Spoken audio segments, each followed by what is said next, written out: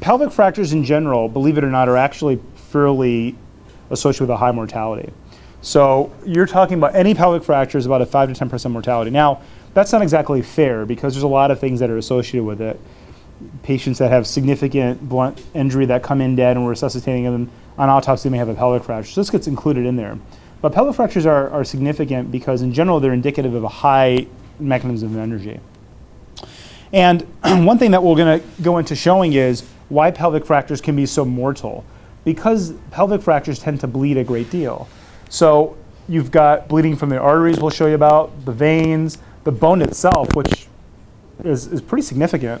And then it's also at risk for not just bleeding, but also other injuries that may be within the patient. So those are things to think about. That's why when we think of pelvic fractures, yeah, we think, okay, there's a little pelvic fracture here. We have to see the type of pelvic fracture it is, because that makes a big difference in terms of what the patient could be actually experiencing. All right, now this is basically the pelvis as a drawing, and I think it's a good one. It's probably one of the best drawings that's out there. So this is the ilium, the big bones in the wing, and these are the pubic rami right here, okay, which you guys all know. Pubic symphysis right here. Here's the sacrum, and here's the sacroiliac joints. All right, now here's the one thing about pelvic fractures is that if you break it in one place, it's like a pretzel. You can't just break a pretzel off into one place. It has to break somewhere else. So that's the general key about a pelvic fracture. If you have a break in one part, there's probably going to be a break somewhere else. I don't know the exact percentage, but it's pretty high. And that's always what we think about too. If you see a break somewhere, where else has the patient have the fracture? Because that's going to be pretty significant. You're going to see that for sure. And remember, there's lots of ligaments that are in here. That's what makes the pelvic so flexible. For when you're giving birth in a female, the pelvis is able to really stretch out, and all these ligaments are the ones that are responsible for that. Where's Jean? There's Jean. And I don't see Tanya here. So anyways, that's just, get ready, here it comes. But my point is that the ligaments are very important. Now, there's a reason that this is also something we have to think about in injury. Because pelvises, during the moment of injury or trauma, can snap, and the ligaments will snap it back. Right? Why is that important? Because a pelvis fracture that we see that may be actively bleeding could have actually snapped open at the time of injury, blood vessels can tear, and then snap right back because of these ligaments. So that's something to think about when you're seeing patients with bad pelvic fractures, is that there is that effect of the ligaments can bring that pelvis right back together, yet not necessarily give you the clue that this patient had a significant trauma and a significant injury. All right, now, all the red and blue stuff. So here's your aorta, and here's your iliac vein. Actually, this is your common iliac right here. No, I'm sorry, this is the aorta. Here's your common iliac right here. Here's branch 1, here's branch 2. Now let's take, this is the right side. So let's take the right side. Now the right branches into the external iliac artery, which eventually goes into your femoral artery, which goes into your leg. It also branches into what's called the internal iliac artery. Some people call that the hypogastrix. So you may have heard that term being tossed around. Here's the internal iliac artery. You can see it branches. And now, rather than go through all these crazy things that we have to go through in med school and nursing school, all these different arteries, just look at all that redness there. All right, that's just bad. Okay, so if you have a fracture, here's some ligaments right here that you can see. If the fracture opens up, can you imagine these arteries also ripping open? And that's what we get worried about when we're calling about a retroperitoneal hematoma or when we go to angiography. We'll show you a little bit of that. By the way, Lisa, it's really good to see you again. I haven't seen you since you've been back. Okay, so that's something to think about. And just remember when you're seeing a patient who's bleeding from the pelvic fracture, I hope you remember this picture. Just all the red and blue. And what's more important than necessarily the red, it's also the veins and the blue, because the veins you cannot embolize through arteriography. Remember, it's just the arteries. So it's also something to think as you think of what we're going through in our thought process about how to manage this. Sandy? So it seems like whenever they need to go to angio, it's always the common iliac, like it's Embolized? yeah, embolized. It's not the common iliac, it's the internal iliac. Yes. Why is that? Because see what the internal iliac is right here? Now all this red stuff that I was pointing out to you, that comes off of the internal iliac directly. So if there's a lot of these red things that are bleeding, I'll show you a picture of that in a second. The safest and quickest thing to do is to nail that internal iliac. Now, our patient in bed 7, okay, Mr. O. Remember, I actually was the one who resuscitated him. I don't know what nurses were there at the time. Oh, Joel, you were there. Man, that was a bad one. And we took him in the operating room. We had to do some stuff in the OR from the internal abdominal standpoint with his colon and so forth. Orthopedics was fixing his legs. Then we got him to angio. He was bleeding significantly. I have his x-rays up here, by the way. He was bleeding pretty significantly. And what they did is they coiled off the internal iliacs bilaterally, both of them. Now, why is that bad for a patient down the road? One, impotence, all right? Which in a young gentleman like that is obviously very important. Two, and that's exactly what happened with him, was gluteal necrosis. Why? Because look at all these vessels. Look at these vessels here called the inferior gluteal artery, the arbitrary artery, the superior gluteal artery. These arteries are the ones that irrigate your gluteus muscle. If you're to ligate those arteries, that gluteus muscle is going to die off. Now, luckily, the Lord intended us to have lots of different supply from all over the place. But occasionally, you will have patients that do, in fact, necrose the gluteal muscles. That's what happened with Merdonius. Have most of you seen his wound? It's a bad one. Now, he's messed up to begin. There's something wrong with him. He doesn't ever get better about anything. So he's this bad protoplasm to begin with. And I don't understand why a guy in his 20s would have that. But nevertheless, he suffered this complication. The legs were lost for two reasons. One is the femoral artery goes down and then branches off, obviously, into your tibial artery. And those arteries are severely damaged because of his motorcycle accidents. And he also developed a compartment syndrome on top of that. And he developed a lot of just shearing of his muscle. And that really caused the problems. By the way, did anyone notice that La Jolla Laura is wearing fancy shoes? I just wanted to point that out.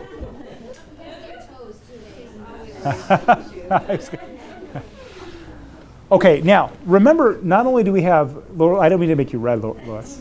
Not only do we have vessels, all right, but we have a lot of nerves. And we don't think about this very often in the acute trauma patients and the trauma patients in the ICU, but the nerve injuries that can happen after pelvic fractures can be significant in terms of the patient's rehabilitation status. Patient's inability to walk properly, ability to feel, nerve injury and chronic pain, that can all be significant.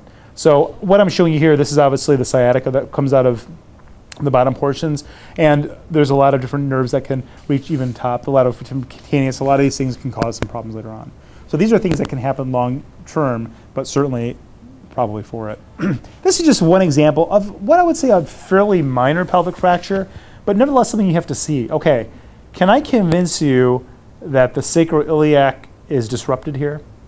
See that kind of black stuff over here compared to this nice smooth line over here? Now remember what I said? It's a pretzel. So if one thing's going to be broken, other things are going to be broken. Well, let's look at the rami. Uh-oh. Uh-oh. So the inferior and superior right rami are also fractured. Okay? So that's just one example of a pelvic injury, a pelvic fracture in one part is generally indicative of a pelvic fracture in another part. Okay? It's just like a pretzel. I don't want to go into all the different types of classifications, but in general, there are three major classifications of pelvic fracture. There's the lateral compression. This is what you get when you get T-boned on the side. All right? This tends to be the most common. As I mentioned, T-bones, pes versato.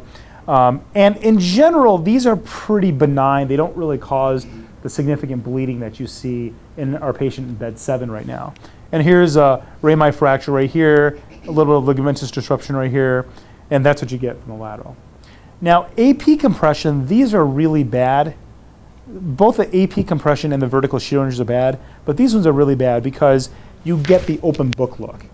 Now, remember, as I said before, the ligaments keep the pelvis nice and coiled. So you get the open book that snaps back into place. If it remains open booked, you can imagine there's a significant amount of ligamentous damage as well. That's why orthopedic colleagues in general have to plate these things and bring it back together. All right? And you get disruption of these ligaments. And in these patients, they generally do have pelvic vascular injuries that we have to think about if, in fact, they're bleeding. Okay? Vertical shears are the ones that you get when you're falling from height. All right? And you can see that you get a lot of ligamentous disruption. And this is where you can get your sacroiliac disruption up here as well. Okay? You can get some in the AP as well, but more so the vertical shear. So posterior ligamentous disruption, can cause significant unstable pelvic fractures, and these things really can bleed pretty significantly. Okay, so those are important to know. The fraction pattern is important because the fraction pattern, as I told you earlier, can generally lead to patients that are in fact hemorrhaging. All right, so it's not, I don't want to go over the article in general, but just remember that patients that have specific fractures, those with unstable pelvic fractures tend to bleed. All right, that's just the bottom line. So we always ask, now I know in ATLS and when we kind of do this in the pelvis and rock the pelvis, we probably shouldn't be doing that because if it's bad, you're just going to make it worse. And you know, the patient that has a gunshot wound to the arm is going to have an unstable pelvis. But it's just kind of practice habits we do that. So I always tell the house staff, just rock it gently. If they're having pain there, then think about imaging further. If they're not, just leave it be. You don't have to keep going and making sure that you actually get no rocking or unstable pelvis at all. Why am I showing you this slide? I'm showing you this slide to show you that patients with a stable fracture versus an unstable fracture, those with a stable fracture, if they're bleeding, they're probably bleeding from the belly. Okay? Those with an unstable fracture, if they're bleeding, they're probably bleeding from the pelvis. And same thing right here. If you look at active pelvic arterial hemorrhage, or I shouldn't say probably bleeding from the pelvis, they have a higher chance of bleeding from the pelvis.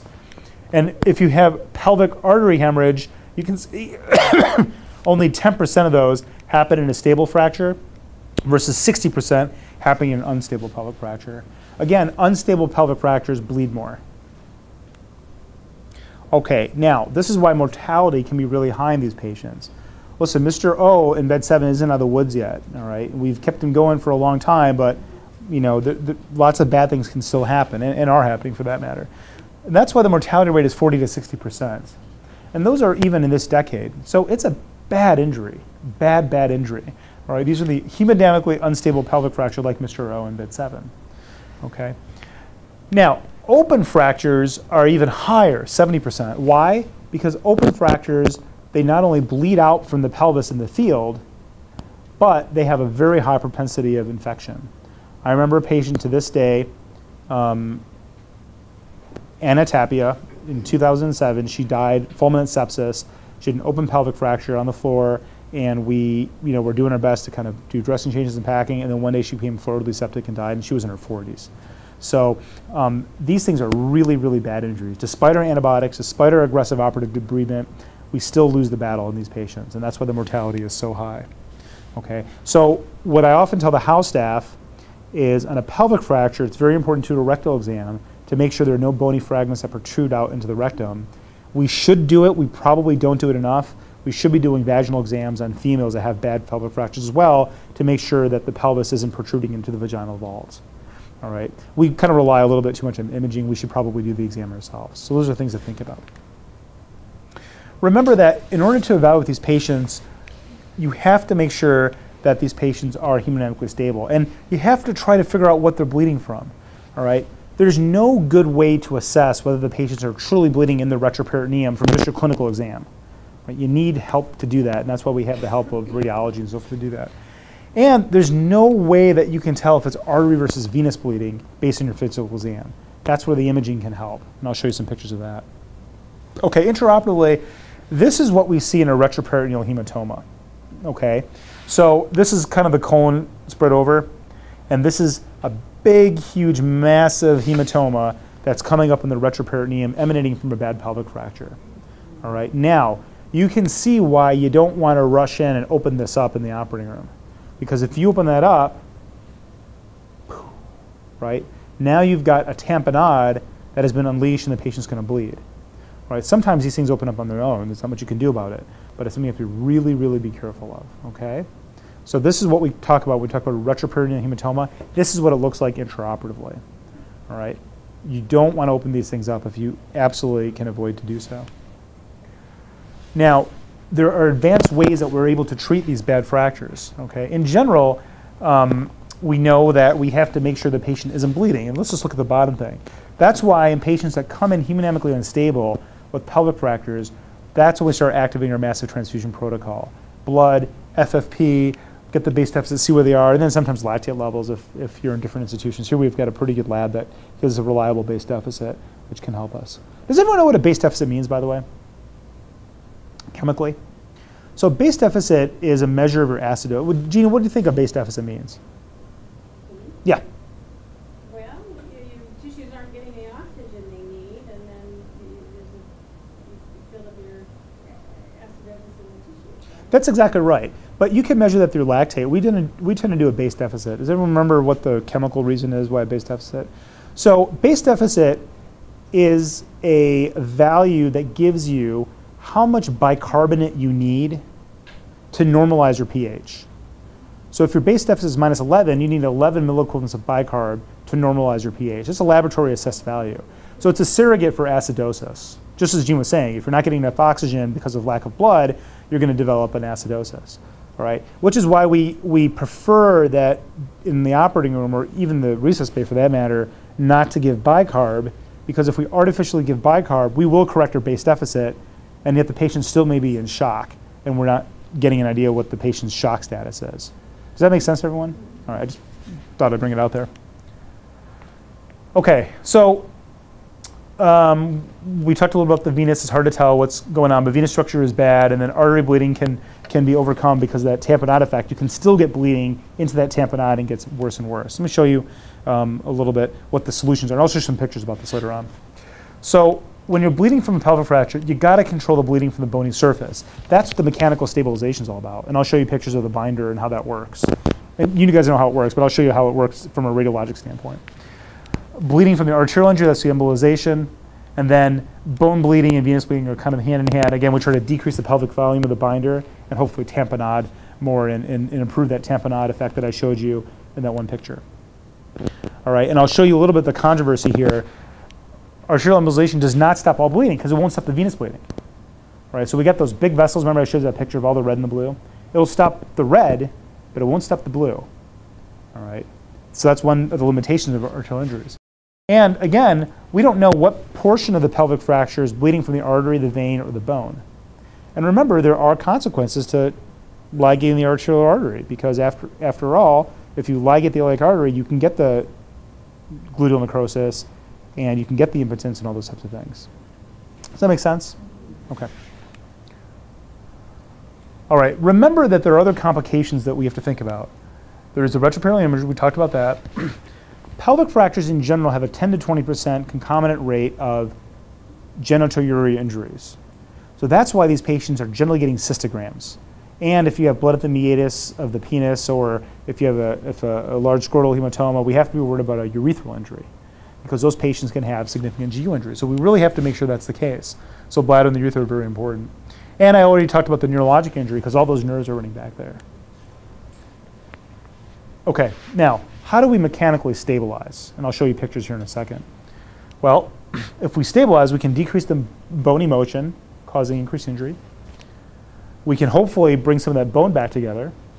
And we can reduce the pelvic volume so that the arteries aren't shearing and kind of bleeding into space. We're going to kind of tighten that down and increase the tamponade effect. So have all of you used a pelvic sheet in the past? It works pretty well, all right? But it's a little crude, and you have to put the towel clamps on, and then you got to take them off, and it can cause skin necrosis. So the pelvic sheets work pretty well, but they're not ideal, all right? And then that's why we're using the T-pod, or the pelvic binder that we use, and that's a pretty good device. And I think we use it in Mr. O in bed 7, and I'll show you a picture of his actual films, and it works pretty well, and you'll be surprised how well it worked on him.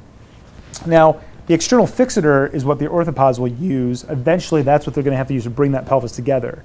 But in the interim, they don't do it immediately. It takes a little bit of time to get to the operating room, but that's what we do in the trauma bay. And then have you ever guys seen a C-clamp? C-clamps are kind of a thing of the past, but that was one thing that you could use, and I'll show you a picture of that. Basically, it's this big, massive clamp that goes around the AIS joints. It looks like a C, and it just tightens the pelvis together. So this is kind of an example. It's not exactly the T-pod that we're using, but it's pretty close. And this is the pelvic binder. It goes right over the hips, right over the AIS joints, and we bring it together. This is the old school pelvic sheet. Patients don't really like it. It does kind of hurt, and we just have to, once you put it on, the knot never stays, so you always wind up putting towel clamps on it, and that just doesn't work very well. So this is Mr. O. Look at this. Look at how bad that was. So we saw that. We thought he's not going to make. I mean, I thought for sure that he's going to die. But We put the teapot on, and look at the reduction that we had here. So, you know, it was pretty substantial, and it worked pretty well. So again, pretty bad, reduced nicely, and that hopefully will improve the tamponade effect. So do you guys understand now why the pelvic binders are so important in these patients with bad pelvic fractures, the unstable pelvic fractures? Because this reducing the pelvic, now imagine, it just looks like it wants to, this just looks like it wants to bleed, doesn't it? Like you have all this huge massive space back here, it just wants to bleed, right? This doesn't look like it's going to want to bleed as much. Now, unfortunately, he did get bleeding, but can you imagine the amount of blood loss would have happened had we not had that tamponade? So that was I think an important aspect in his care, and maybe we got him through that night because of this. This is the external fixator that you guys have seen all the time. You know, it's no big mystery here. Again, it's a close on. That's that sleek hemp I was talking about. Has anyone ever seen this? Okay, so we don't use it very often anymore, but it has been used in the past, both here and abroad. So, you know, I'm not sure if the pods have one anymore. They're pretty good about putting external fixators on pretty quickly, so it's not really needed as much anymore. But the idea, the principle is all the same, whether it's a sheet, you know, the T-pod, the X-Fix, the C-clamp, it's to reduce the pelvic volume and to prevent the ongoing bleeding. All right, now let's get to angiography, because what we have to determine is, one, is the patient in fact bleeding into the pelvis? All right, and that's where the CT scans can be helpful. Two, and really frankly in the trauma situation equally as important, is are there any other injuries associated with this patient that could be causing ongoing hemorrhage? And that's the abdominal injuries that in this Mr. O's case, we actually did take him to the operating room to in fact take out a portion of his colon at the time, because he did have a lot of bleeding from his mesentery. The only way that we could adequately determine that ideally is through CT scanning or through exploration without a CT scan. We prefer to do the former than the latter because we can also get information on the pelvis. I'll show you some examples of that. So in general, we don't embolize a lot of patients, less than 10% of pelvic fractures. We'll show you some angiography evidence of what that looks like when a patient's bleeding. And what they do is they put a bunch of coils inside, and those coils tamponade the bleeding effect, all right? Now here's an example of a CT scan that you have active extravasation. So you see this white, the arrows kind of give it away, but you see the white here, see the white here? That's active extravasation of contrast, all right? That's why we use IV contrast, because it lights up. Now, what I'm not showing you is the delayed images. It's really important we do delayed images, because if in fact you see this white blush in the delay images, you know that patient in fact is bleeding. Because if it was just contained within the blood vessel, the delayed images would show it gone and out. But if it's sitting out there, that means it's already out of the blood and it's sitting there, and that's the contrast that you see, right? So when we see this, that's when we get on the phone and call our IR folks, and that's when you guys get all mad and know that we're going to be in the IR suite for a long time. But obviously, that's where the patient needs to be. Remember that picture I showed you intraoperatively, that retroperitoneal hematoma? All right? That's why we don't take these patients to the operating room. Because if I were to get in there like we used to and open up that retroperitoneal hematoma, it is going to be massively bloody, all right? So the IR folks can do this without getting into the retroperitoneal hematoma. Now, let's take a step back. Sometimes we don't have a choice. The patient's dying and crashing. We have to go into the operating room and do whatever we can do to fix the patient. And I'll show some pictures of some tricks that we can do to do that. But we can also actually embolize the patient ourselves by isolating the internal iliacs and injecting slurry into the intra-iliac artery. We don't like to do that because it is a messy procedure and patients tend to bleed a lot more. But that is something that we can do if we absolutely have to, and I have done it myself personally, but the outcomes are generally pretty dismal. Okay? So that's active extravasation. So the idea is that when you see active extravasation through angiography, when we see this large pelvic blood or hematoma, we can actually stick coils in. And that's why these patients are in fact unstable in the angio suite. They're getting product, they're getting blood, and the radiologists are working to get this image. So do you see that black mushroom right here? That's active extravasation. Now let's go back to our anatomy. Here's the aorta. Here's common iliac. Here's external iliac right here, and here's the internal iliac. And it's the internal iliac artery and all those blood vessels. See all those blood vessels? That's what's bleeding. Here's another picture. Again, Here's the internal iliac, and look at all those blood vessels bleeding, all that blush, kind of that fluffy stuff, that's all active bleeding. So when you see that, as Kathy was asking earlier, there's only one solution here, and that's to just put a coil into the internal iliac so all this bleeding will hopefully stop. And they're pretty good about doing that if we have to. Okay? So that's the, and a lot of you that have seen these patients have noticed that once they actually coil that bleeder, within minutes the patient actually starts to improve hemodynamically. So it does work, but it does take some effort to do so and ongoing resuscitation from the team's part to make it happen. Now, what are some predictor factors that patients that may need an embolization? Females, because of the widened pelvis, obviously patients that are hypotensive, and iliac joint disruption. We looked at this at UCSD. We looked at our experience over 9 years, and we only have about 4 patients that go to angiography that have pelvic fractures. That makes about sense if you think about the patients you've taken care of that have pelvic fractures. Only about 4% are actually going. So roughly 1 out of every 20 patients are going to the operating room or to the angio suite for a pelvic fracture fixation. And out of those, only 18 had actual, out of the 31 patients, only 18 actually needed embolization. The rest of them were negative angiographies. Okay, and obviously, if they're really complicated fractures, that's what's going to lead to more pelvic fracture embolization. It doesn't help with the venous injury. These venous injuries come from small and medium veins. It usually stops when the patient's cardiac function actually gets a little bit better because their coagulation profile gets better, and that helps tamponade the bleeding. And again, that retroperitoneum is just a bad area where that tamponade can really get bigger and bigger, and you can lose several liters of blood in that area. Okay, now I want to talk to you in the last couple moments about preperitoneal packing. Do you guys know what preperitoneal packing is? All right, I'm just going to show you the pictures here. Preperitoneal packing is a way that we can, remember how I showed you we're closing the space down? Well, what if we actually operatively close the space down even more by getting lap pads or sponges into that pelvic space, into the hematoma, to actually just direct pressure on the vessels that are bleeding? Right, that's what the preperitoneal packing is. Okay, so here's a picture of it. What we basically do is we make an incision right above the pubic symphysis right here. So that's the incision right here. There's one finger right here, one finger here. We don't get into the peritoneum.